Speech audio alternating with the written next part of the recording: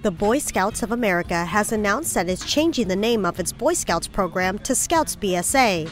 The decision to drop boy from its name comes as the organization prepares to start accepting girls into its program in 2019.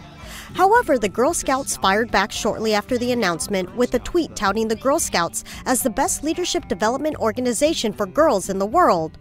Girl Scouts CEO Sylvia Acevedo responded to the move saying, "Girl Scouts will remain the first choice for girls and parents who want to provide their girls opportunities to build new skills, explore the outdoors, participate in community projects, and grow into happy, successful, civically engaged adults."